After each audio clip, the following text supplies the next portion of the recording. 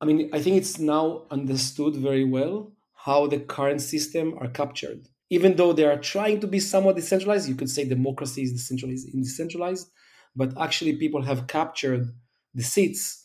And the only way to uncapture that is if in the next step, society, the economic power, the center of gravity or the mass, where the mass is in terms of economic power, would be held by large networks and not by centralized authorities of any kind, because large networks in their nature, they take into account for wider interest, for wider incentives. They are less capturable.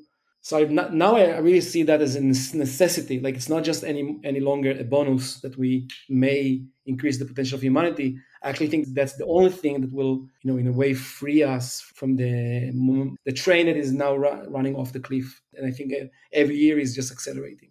And of course, there is much more theory about this acceleration, this running off the cliff.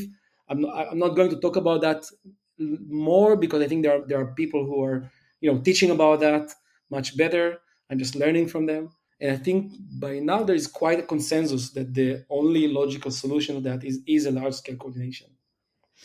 And I want to add something to this, because in some way, like, I think it's also the institutional structure that we use is very delicate, is very important, in the sense that the core problem is like, how do you achieve collective action? And it's not that we haven't tried, right? It's like, we have companies, we have organizations, we have governments. Those are all created in order to actually achieve collective action. And the challenge, though, is that many times when you create those institutions, then the institution become this kind of alien being, which actually brings people to do things that they will never do otherwise.